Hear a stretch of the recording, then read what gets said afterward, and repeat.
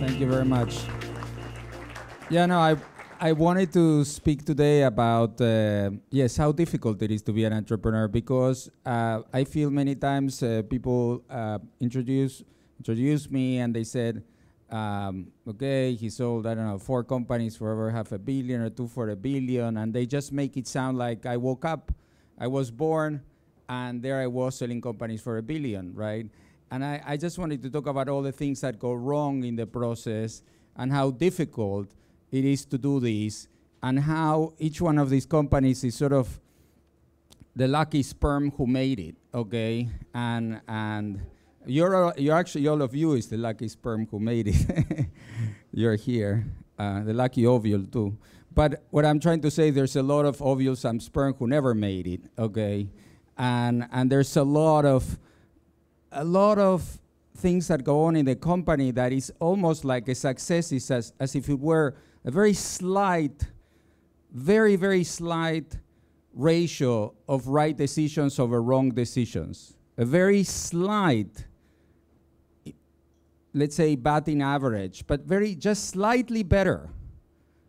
Because I feel many, many, many decisions we make and I make are just wrong, okay? And so I'm going to tell the story of FON from that angle, because FON is now the largest Wi-Fi network in the world, and probably you go anywhere in London, you open your laptop, you see BT FON, and we are growing tremendously. We're making more telecom deals and so on, and we're worth now close to $500 million according to some investors. So it is a success. But 2 years ago, we were I would say an abysmal failure, to the point where every investor I have in the company, and these are well-meaning people, these are all well-meaning people, and I'm talking about Google, Sequoia, Index, Atomico, all the best, some of the best investors in the world who were in my company, looked at me in the eyes and said, Martin, I think this is not going anywhere. This company is not going anywhere.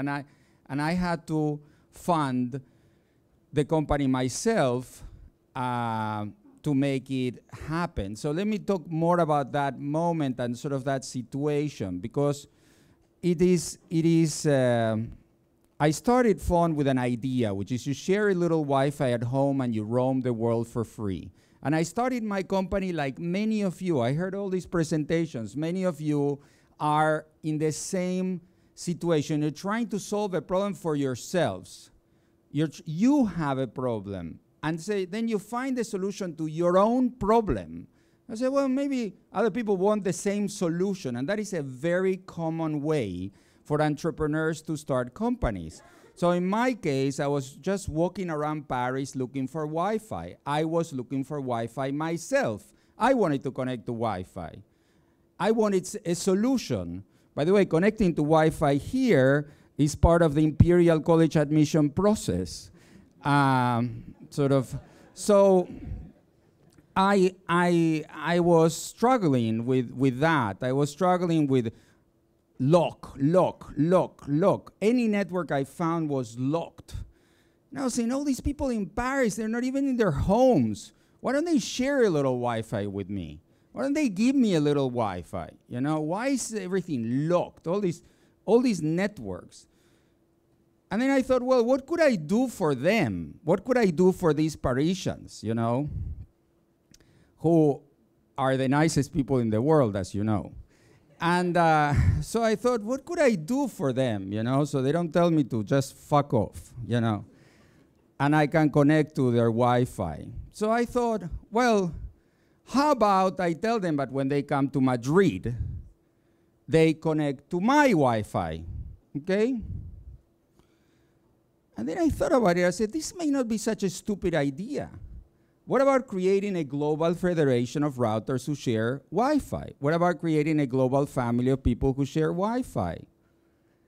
And one of the things I did at that point, by the way, is I patented the idea. So I have a US patent on that idea. The US is the only country that's really crazy with patents. I had other ideas and inventions in the US that I didn't patent, and then, for example, I invented callback. I didn't patent it, and then people sued me on my own idea, you know, and I had to defend myself successfully. So I said, this time I'll patent it in the only crazy litigation wild country, the United States of America. So I patented it, and I got the patent recently, actually. But it turned out that it was an original idea. I said, what is that? A global family of routers who share Wi-Fi.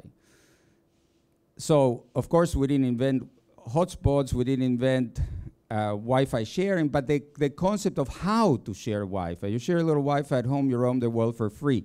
We raised 18 million euros we were the first European investment by Google, first European investment by Sequoia. We raised all this money, and we gave away the routers for free because we said, okay, the first people who share are the ones who should get them for free, because nobody will share with them. So there's a benefit. So we did that, and we ran out of money giving routers away for free. And most routers ended up in people's closets. And it was just a disastrous strategy. If anything, the good thing about it is it did make us the biggest Wi-Fi network in the world, but just because we were like the tallest midget. Everyone else was a midget, and we were a little taller, okay? So we got to claim that we were the largest Wi-Fi network in the world. Now, after doing this, we realized that people wanted Wi-Fi, but not badly enough to actively get a phone router, pay for it, and put it in their home and roam the world for free. And I was invited by Google at a conference called Zeitgeist to debate Ian Livingstone, the head of BT, because he was like the big monopoly or former monopoly or whatever, and I was like the up-and-coming guy who always built telecom companies, and it was him against me. I meet him on stage, and we're like halfway through the debate, and Ian says, but I love the idea of phone. I don't see why phone is bad for my company. And we leave the conference, and I right after, like backstage, and I say, Ian, you sound like a really different monopolist, you know? You sound like you, and he wasn't, because he was losing a lot of market share, and he wasn't a monopolist, it was just my prejudice. So this phone revolution, which started against these companies and to provide Wi-Fi everywhere, it turned out that I realized that I was about to sleep with the enemy, you know? That I was getting in bed with the enemy, and I said, well, maybe that's the way, okay, maybe that's the way. So, but the problem was all this combined with the financial crisis of 2008. So the financial crisis of 2008 made it such that nobody was investing with anybody. By the way, right now we have a serious financial crisis too, but somehow this room is getting spared. I don't know for how long, okay? But it is interesting that there's some kind of financial desert, and there's an oasis called whatever, new technologies, that has so far been spared of the drought. But a couple of years ago, nobody was spared, nobody. Like you look at the price of the shares of everybody, well, of Apple, I mean, they were like 80, you know. So everybody was afraid, and I realized that the only way I could make phone a success was to make it profitable. So we had to fire half of the people in the company, which was extremely painful. But I was able to get jobs for many of the people at FON because they were great people. I wrote a blog post, I was very apologetic. And then to my investors, I said, look guys, I understand you don't want to invest more money because I understand we haven't delivered. But why don't we do this? I will lend money to the company and at 12%. And if we're a success, we pay the company out of cash flow, and I don't dilute you. And of course, they all said, great. You know, they loved the idea. I was the first entrepreneur ever, probably in history, who's done that. But I did it because I knew that if I turned this around, I would have the support of some of the best investors in the world, right? And there's a lesson there about screwing or not screwing people. or about being nice or not being nice, or being an idiot, or being taken advantage of, or blah, blah, blah. There's a moment in which being quote unquote generous may be self-serving, but being ethical may be actually a good thing. It's interesting because I thought about this a lot, and I said, why don't I dilute the crap out of them and I keep the company for myself? I also thought about that, I'm not coming here to say I'm such a nice guy. It's just that I thought about the whole thing, and I said, well, I have the best investors in the world. If I dilute the crap out of them and then I make this company a success, they will hate me even more. Okay, and so I thought about it a lot, and I said, I'll just lend the company money at 12%. And then I lent the company money at 12%. I had to fire a lot of people. And then the amazing news for Wi-Fi came, which was the iPhone, okay? The iPhone really saved our ass, because in a world of laptops, there weren't enough people looking for Wi-Fi. And then the iPhone came out, and it was the first bandwidth hog device. I mean, it was like the iPhone was hungry for Wi-Fi. It was easy to find Wi-Fi on the iPhone. And what happened is the companies that started selling the iPhone, the telecom companies that started selling the iPhone became a great thing and a curse for them, because it was destroying their networks. So Wi-Fi, which was the enemy of 3G, became the friend of 3G, because 3G couldn't cope with the iPhone. The iPhone destroyed the network of AT&T and the network of SoftBank, our partners in Japan, who were the first ones who started giving out a Fonera, a phone router, for free with every iPhone. And we started selling millions of Foneras all of a sudden. Millions, and selling them, not giving them away for free.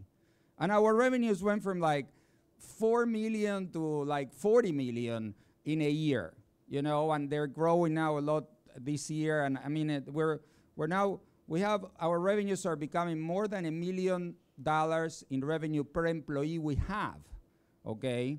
And we're profitable already. So there we were hanging out with a company that was giving these routers away for free and calling telecom operators by names, let's say. And then we ended up being the biggest friends of telecom operators. We ended up selling all our Foneras through the telecom operators, and we ended up selling millions of them. But moreover, the other strategy, which was, why do we need a Fonera at all? We started writing firmware for routers and reflashing routers with our firmware, so the routers themselves would behave like Foneras, and we didn't even need to sell Foneras, okay? So the turnaround was quick, thanks to the demand, thanks to the iPhone, thanks to Android too. I mean, the Androids are very similar in behavior, and that was an incredible moment for us. We made more alliances. We're working in the States. We can't announce it yet, but we're working very hard in the States to have one of these BT type of alliances. We working in other countries in Europe. We ended up teaming up with MTS in Russia, who's a very successful company there, with Zone in Portugal, with Belgacom in Belgium, and so we ended up being from a B2C company to a B2B company that had always the same strategy, because today phone is the same thing that it was 5 years ago. You share a little Wi-Fi at home and you roam the world for free. But it is the way that we implemented the strategy. The pivot was not on what we did, because a lot of companies pivot and just do something else. For example, my friend Loïc Lemer, I'm a small investor in Seismic. Seismic completely changed what it was doing. It was a video company, then became a Twitter client company. Then in our case, we were always the same. The patent filed in 2005 is a great patent to have now. But it is the strategy that completely changed.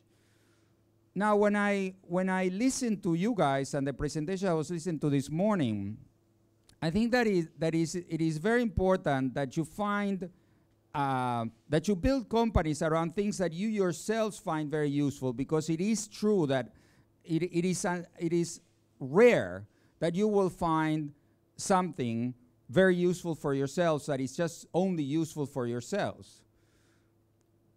Going on to investments, I've done maybe 15 investments. I am not a very active angel investor mentor as some people are in this room, like Dave here, who's made that his main career. He's an investor. I am an entrepreneur, occasional mentor investor. Now in these activities, I have been also very, very lucky. I backed my former CFO into creating an alternative company, which is now 5 years after its creation, has 120 million euros of EBITDA, okay? And it's worth over a billion. It's called Eolia, and it's a very large wind operator in Spain. He was my CFO. He wanted to become entrepreneur. I said, great. I'll back you. I mean, we were friends for a long time, and we were at Columbia University together, and so as an investor, I have done overall pretty well by investing in very few companies, and then investing generally. For example, another company that I invested on the first round that's done very well is Tumblr, right? And when I met the guy from Tumblr, he was not a college dropout, a high school dropout, okay? But I was a blogger, and he had a great blogging platform. I needed his product, okay? So many times this is about the relationship of needing the product, wanting the product. I lost 35 million euros of my own money in a company called EinsteinNet, which was it is the one company that I did out of the 6 companies that failed, the other 5 did well, and this one failed, and I lost 35 million euros. It was one of the first cloud computing companies in Europe in the year 2000. And you would say, well, cloud computing is huge now, right? So when I was about to fail with FON, I remember the story of EinsteinNet. I said, I lost $35 million euros in this company. I'm going to stick with FON. Okay, and because when I saw cloud computing take off, 2 years after I lost my 35 million, it felt painful, you know, like really painful, you know. I was like, oh, it hurt, you know, it hurt. It hurts losing money on your own convictions when you give up your own convictions and then you lose all this money and it happens. Because if I had invested in a cure for cancer that never worked, and I lost 35 million, well, at least it never worked. People went on dying of cancer, okay? But this is not the case with cloud computing, right? So I put my 35 million euros, built this amazing hosting company for application, for everything that's being used now. Just too early. It was too early. And actually, the story of FON is kind of similar. It was too early. A lot of the problem we have in this room is that we think because we like things, people like things. And what happens is we like things and people like things 5 years later, okay?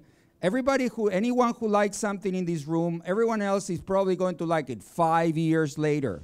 Okay, that's what I'm learning about the things I tend to like. So this gives you sort of a good summary of what happened, where I am, but I thought maybe we could make it more interactive and ask some questions so I can more tune to what you're working on right now. Well, I'll share what happened in Japan, which was something totally spontaneous. What happened is the earthquake came, the tsunami came, and in Madrid, because we manage all the Wi-Fi network that we have in the world out of Madrid, we saw that we lost 80,000 hotspots in a second in Japan. And so we said, there's something really serious going on there if so many hotspots all over, near Tokyo and the north of Tokyo and so on. What's happening? So then we see on TV that there's a tsunami, right? And so an engineer of FON, Joan, says, hey, this is really horrible. Why don't we just open the network for everybody in Japan to use? This is something really tragic going on. So in half an hour or an hour, we changed the way we configured all the routers differently. In Japan, the 900,000 routers we had, And we made it not that if you share Wi-Fi, you could connect for free. We made it and the others pay. We made it that everyone could connect for free.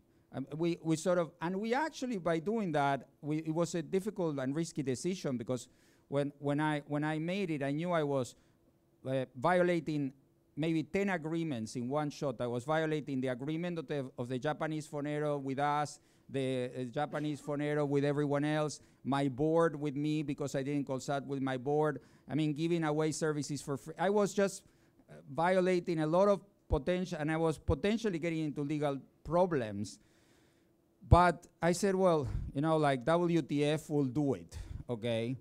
And we did it, and it was incredible. The connections shot. We went from like having 500,000 Japanese people connect per day, or people in Japan, because Japanese and people who were visiting, to having over 5 million people connect a day. And we gave the services for free for like 2 months or so after the and it turned out to be a good decision. The usage went up. People were grateful. But it was something that we did because we know that in emergencies, the mobile networks fail more than the Wi-Fi networks, and that's something that we've seen. I think you should all try to get patents, and especially in America, because that's the way the world is. I may say I hate patents, but I patent things because last time I did it and they screwed me. Okay, but I think it's insane that Microsoft makes more money out of Android than Windows Phone. Much more money out of Android than Windows Phone. I think it's insane that Microsoft gets patent payola, we may call it, from HTC and Samsung, so Androids can be used, and they get from 5 to 15 euros, but dollars. But that is the patent system, and the ones who are the patent. There's patent problems all over the world. There's patent problems in Europe, and there's patent problems in America, but there's more patent problems in America. If it was up to me, if I had anything to do with this, I would say that patents, first of all, should be used, that people shouldn't be able to sit on a patent and do nothing. You know, it kind of like land, that you shouldn't be able to have valuable land and do nothing in a world where people are starving. I think that something similar concept should be applied to patents, that people couldn't just patent things and sit on them. That's one thing. I can understand the concept that patent protection for somebody who's doing something, but the patent protection for people who do nothing, it's sort of like squatting the world, you know, squatting on creativity. So patents annoy me. But because I live in a world where I have to live by the rules and I don't make the rules, we try to patent whatever we can patent. And I recommend that you do the same. Yeah.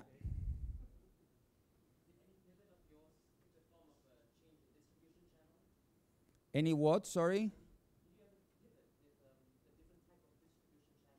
Well, it is a different type of distribution channel. The question is if the pivot was about a distribution channel, and it was the same idea. People love to have fun. Obviously, in the UK, there's millions of people who have fun. They're very happy. They just didn't want to make the extra effort of installing it themselves. Okay, but they love it that it comes with their router. So it was a change. It was the same concept. It was a change in the distribution channel. So first of all, congratulations with the new addition to your family recently. Thank you. Thank you. So my question is Same to you. Thank you. So a couple of years ago, I remember this was before the iPhone.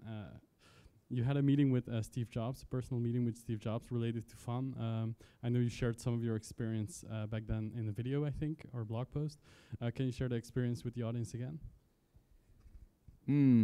That's a tricky one because he's doing so poorly that the point is I had a very difficult meeting with Steve Jobs. I spent an hour and a half alone with him, and I basically I had been partners with Google, I'm even partners with Google and Microsoft now because I was partners with, because Skype was an investor in FON, so now Microsoft is an investor in FON, right? So I get along with everybody, and when I met with Steve Jobs, I had the high expectations in the world. I was about to see my idol. I was like, You know, like I was turning Japanese on him, and then he like cuts me short, and the first thing he says when we meet is, "Oh, I love FON. We're going to do FON without you." That was like the beginning of the meeting, okay? And the meeting was a 90-minute confrontation in which twice I stood up to leave, and he said, well, don't go, don't take it personally. The thing is this, Steve Jobs is a genius. We owe a lot to him. I've been very thankful. I've been saying this about the iPhone and all that, and the iPad and so on.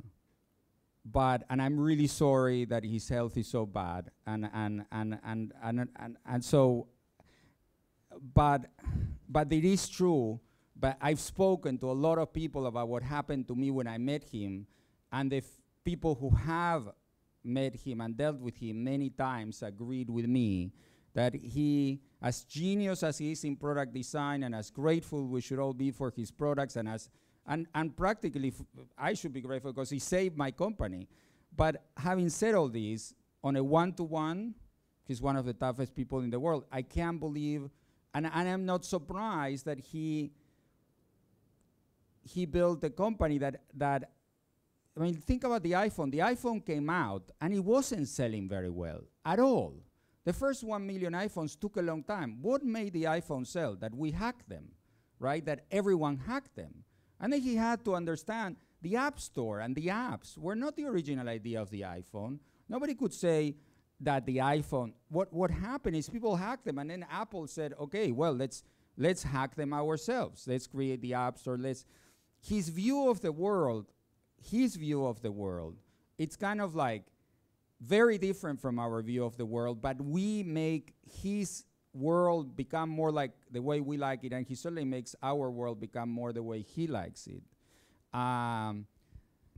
Jeff Bezos is a super nice, that's smart, nice, Larry, Sergey, Eric, everyone else, Bill Gates, everyone else who I ever met and dealt with is an easier person than Steve Jobs. Now, you could say, well, I found him on a bad day. That's possible. I only saw him 90 minutes. One of his managers who was there and left, there were two managers with him. One of them, I don't want to say names, who then left Apple, wrote an apology to me about that meeting. He said, I'm sorry about the way you were treated at that meeting. I'm not part of Apple anymore. Like, it is, it is, yeah. So it is amazing, and it's only a testament to his genius that with that personality, he got to where he got. Any other questions for Martin? Okay, well, again, thank you.